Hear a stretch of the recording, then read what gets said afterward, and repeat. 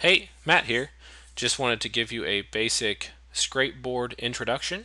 Scrapeboard is a forum program created by the developers of Scrapebox, if you're familiar with that.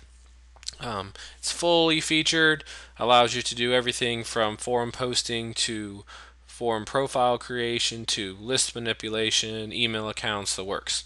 So, as a basic introduction, we have several tabs across the top, just running through. Proxies tab, pretty straightforward. Let you harvest proxies, import proxies that you already have, use private proxies, supports username and password, lets you choose various testing options as you want to test it, as well as your timeouts, connections, that sort of thing. Jumping into the harvester, pretty straightforward. You can use your own custom footprints. You can use built-in footprints. You can use all the various engines. Of course, for Bing, you would need a Bing API ID. Um, Jumping into the keyword list, you can punch in your own keywords. You can use the Google Keyword Scraper where you punch in keywords over here and it gives you results to help you generate keywords. You can, of course, load your keywords and save them. Once you start, it'll populate your keywords. You can, of course, remove duplicates, URLs, that sort of thing. Not populate your keywords, populate your URLs based off your keywords. You can remove duplicates, import, export.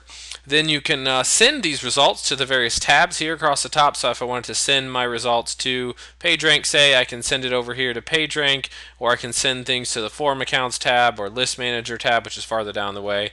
So you can send results back and forth, or you can simply export and then import, but it's kind of handy to be able to just send it right to the right tab.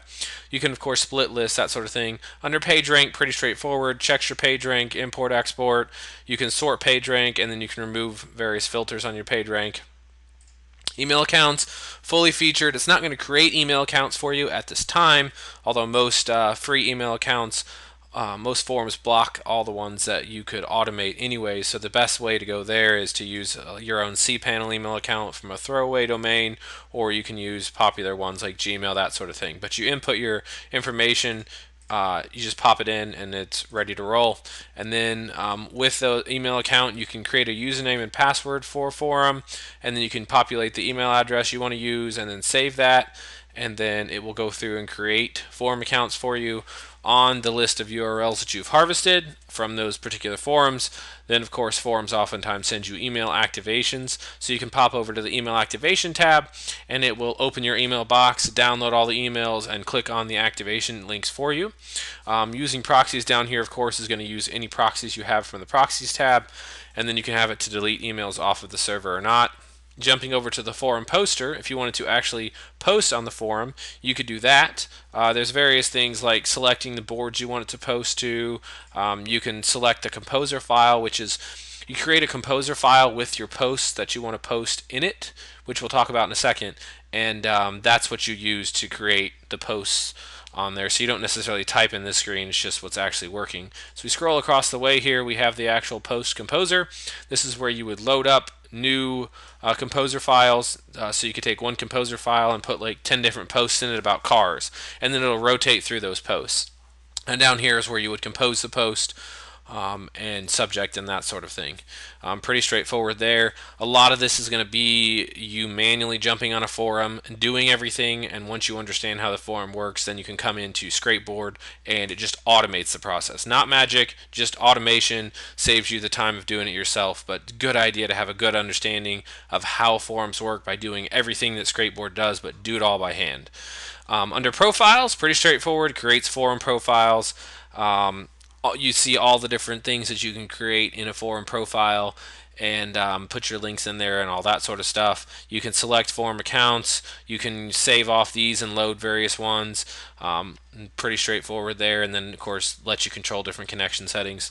Under List Manager, of course, you can see there would be a lot of things you might want to do with your list, like so you can import it and export it, and you can export it in various formats, so like Scrapebox compatible, because Scrapeboard supports Unicode and UTF-8, whereas Scrapebox only currently supports ANSI. Of course, Scrapeboard supports ANSI as well, but So you can export in your various formats. Then you can remove duplicates, either domains, URLs. You can trim them to root, compare. You can send these to the results here. You can send them across the way to the various tabs. You can sort them. You can search and replace. Kind of nice. You can remove URLs that contain X. So if you wanted to filter out certain keywords or whatever. Pretty handy list management.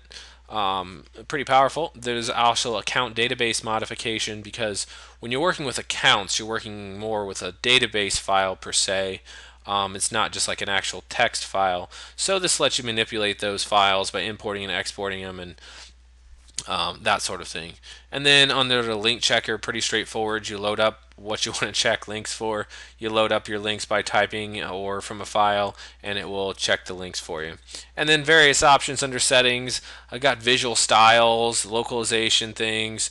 Currently, you can set up deCAPTURE with it, and it'll use deCAPTURE service to enter captures for you, or you can manually capture solve them. You can input your Bing API IDs and use Cloud Blacklist. Under tools, you can test the server connectivity. Pretty straightforward, just to make sure all the servers are up and running. You can download multiple languages, so currently you can do various languages with it. You can manage your plugins. There's a PHP BB no GD captcha solver, so it's a rather old captcha setup, but some forums still use it, and this will automatically solve those captchas for you. You can download the update utility. You can check for updates and check for component updates. Component updates being things like your expression database and your help system. Scrapeboard, if you're a Scrapebox user, is a little different. It has some inbuilt helps stuff, which we'll talk about in a second.